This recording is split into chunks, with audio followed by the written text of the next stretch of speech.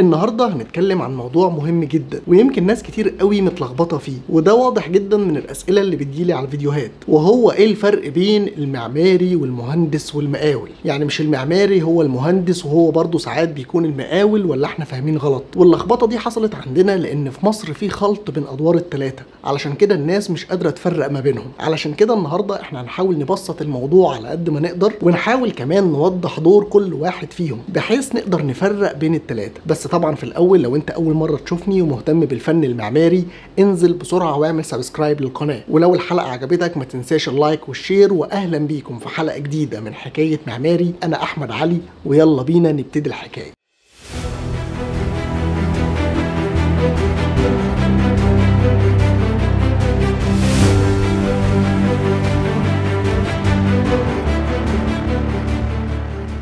مهم قوي قبل ما نبدأ نكون عارفين ان الموضوع ده كبير قوي، وممكن ناس تدخل هندسة وتتخرج منها وتشتغل في السوق من غير ما تقدر تفرق بالظبط بين ادوار الثلاثة، واحنا في الحلقة دي هنحاول نبسطه على قد ما نقدر. بس ركزوا معايا، بس خلونا في الاول قبل ما نتكلم عن الفرق بين المعماري والمهندس والمقاول، تعالوا في الاول نعرف الفرق بين المهندس المعماري والمهندس المدني، لان ده هيسهل علينا حاجات كتير قوي بعدين. المهندس المعماري، او خلينا نقول المعماري افضل علشان ما نتلخبطش، المعماري ده وظيفته الأساسية أو شغلته إنه يصمم المبنى. شكله هيكون عامل إزاي؟ هيتعمل كام دور؟ المدخل بتاعه فين؟ الفراغات اللي جواه هتتقسم إزاي؟ هيطبق الاستدامة إزاي؟ هيتنور منين؟ المعاني اللي بيوصلها ايه؟ لان موضوع المعاني ده برضو مهم جدا، وهعمل لكم عنه حلقة بعدين. المهم يعني كل حاجة في المبنى، كل التفاصيل دي المعماري هو اللي مسؤول عنها وهو اللي بيصممها. يعني المبنى لو شكله وحش تعرف ان المشكلة عند المعماري، المبنى ما بيحققش الوظيفة بتاعته مظبوط تعرف برضو ان المشكلة عند المعماري. من الاخر كده كل حاجة في المبنى مسؤولية المعماري. طب ده جميل قوي، امال المهندس المدني ده لازمته ايه؟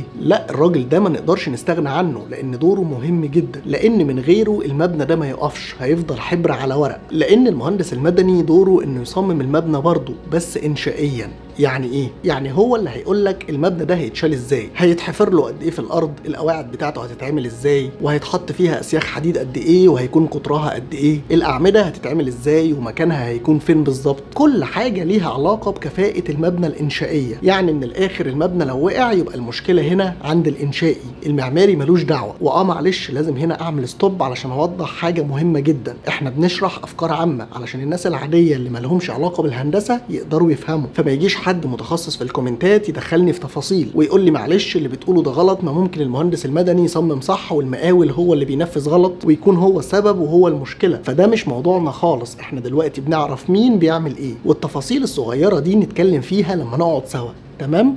نرجع بقى لموضوعنا. كده عرفنا ان المعماري وظيفته انه يصمم كل حاجه في المبنى ويضمن انه يطلع بالشكل المطلوب، والمدني كل همه انه يشيل المبنى وما ينهارش. هنا بقى تحصل الخناقه الشهيره بين المهندس المعماري والمهندس المدني، مين افضل من مين، او مين اللي بيمشي كلمته على التاني، او مين اللي دوره اهم من التاني، والكلام اللي اي حد في المجال اكيد سمعه او شافه قبل كده 1000 مره. والحقيقه ان مفيش حد بيمشي كلمته على حد، كل واحد فيهم ليه دوره اللي بيعمله وبيفهم فيه، وما بيفهمش في دور التاني.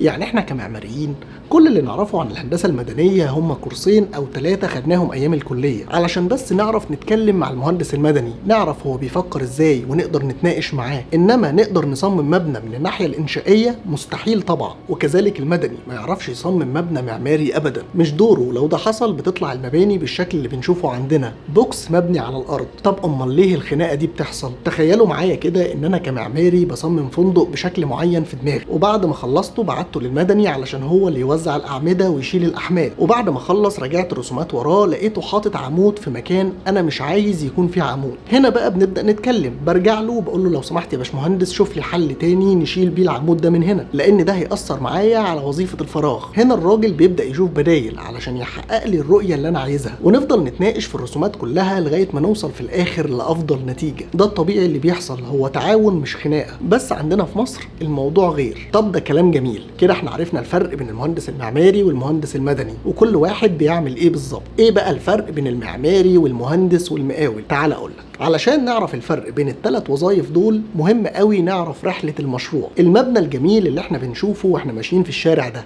بيتعمل ازاي؟ اول حاجة في شخص بيفكر في مشروع وده اسمه المالك. مثلا واحد عايز يبني مول فبيدور على قطعة أرض مناسبة ويشتريها، وبعد كده يروح لمكتب معماري يقول له والله أنا عايز أصمم قطعة الأرض دي مول تجاري، ممكن تصممها لي؟ المعماري يقول له عنينا، طلبات حضرتك إيه في المشروع؟ ويعرف طلباته اللي هو عايز يحققها، وبعد كده يبتدي يصمم المشروع، يبدع بقى المبنى هيكون عامل إزاي وهيكون شكله إيه وكل الكلام اللي قلناه من شوية. وبعد ما يخلص رسوماته يبعت المشروع للمهندس المدني علشان يعمل الشغل الإنشائي، علشان يقول لنا المبنى ده هيتشال إزاي، والاتنين يقعدوا مع بعض ويخلصوا الرسومات المعمارية والإنشائية بالكامل. طيب عايزين ننفذ المشروع بقى، مين اللي هينفذه؟ هنا بقى يجي دور المقاول، وهو الشخص أو الشركة اللي هتنفذ المشروع. بتستلم قطعة الأرض من المالك وتاخد الرسومات المعمارية والإنشائية وتبتدي تنفذ، وتفضل هي شغالة لغاية ما تخلص المشروع. طب ده جميل كده، المقاول دوره إنه ينفذ بس.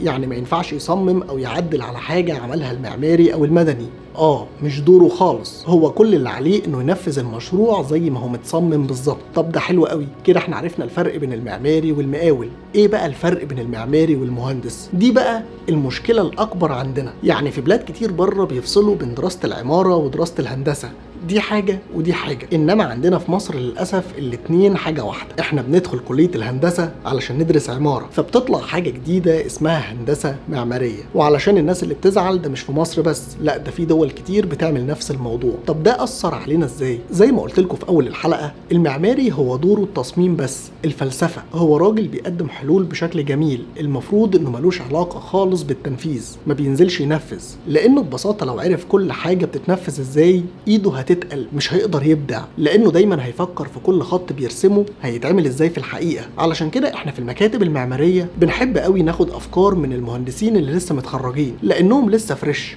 لسه ما تعمقوش قوي في موضوع التنفيذ، فدايما تلاقيهم بيفكروا بحرية من غير اي قيود. ودي وجهة نظري، ان شايف ان نجاح المجال المعماري بره هو نتيجة مباشرة للفصل بين الوظيفتين. المعماري بيدرس فنون وكل دوره انه يفكر ويبدع ويطلع افكار جديدة ويطور في الاتجاهات المعمارية، والمهندس دوره انه ينفذ الافكار دي على ارض الواقع. مش معنى كده انه ما بيفكرش، لا ده بيفكر كويس جدا ازاي ينفذ المشروع، ازاي احول شوية الحبر اللي على الورق دول لمشروع حقيقي، ايه افضل طريقة، ايه افضل خامات علشان اطلع المشروع زي ما المعماري عايزه بالظبط. التعاون اللي بين الاتنين هو ده اللي بيطلع الابداع، محدش بيتدخل في شغل التاني، كل واحد ليه تخصصه. علشان كده بتطلع المشاريع بالجودة اللي احنا بنشوفها. دي وجهة نظر الحقيقة اللي ممكن ناس كتير توافقني او تعارضني عليها. كده احنا فهمنا المنظومة كلها بتمشي ازاي. في مصر بقى ايه اللي بيحصل؟ للاسف كله بيفهم في كله. انا كمقاول شايف ان المعماري ده ملوش اي لازمه، ايه شويه الخطوط اللي هيحطها على ورق دي وياخد عليها فلوس؟ ولا حتى المدني ليه اي لازمه، هم شويه اسياخ هنحطهم في البلاطه والدنيا هتبقى زي الفل. وانا كمالك ما عنديش الثقافه المعماريه اللي تخليني افرق بين المنتج الكويس والمنتج الوحش. وبالتالي لو المقاول عمل لي بوكس في الشارع وغطى الواجهه بتاعته ازاز او عملها كلادنج، ده كده قمه الابداع المعماري، وانا عاوز ايه من الدنيا اكتر من كده؟ ما انا من ساعه ما اتولدت وكل المباني اللي بشوفها عباره عن طوب احمر، فانا مجرد بس ان دهنت الواجهه ده انا كده فوق العظمه. وطبعا الكلام ده ما حصلش في سنه او سنتين، دي تراكمات حصلت على مدار عشرات السنين لغايه ما وصلنا للي احنا فيه دلوقتي. الموضوع كبير جدا، لو قعدت اتكلم معاكم فيه مش هخلص. علشان كده خلينا نقف لغايه هنا النهارده، واي حد عنده استفسار يكتبه لي تحت في الكومنتات، وممكن نكمل تاني في الموضوع ده في حلقات تانية. بس كده خلصت حلقتنا النهارده. لو الحلقه عجبتك ما تنساش تعمل لايك وشير، لان ده بيفرق معانا جدا جدا في انتشار الفيديو. وعلى راي الدحيح روحوا شوفوا الحلقات اللي فاتت واستنوا الحلقات الجايه، واشوفكم ان شاء الله في حلقه جديده وحكايه جديده من حكايه معماري.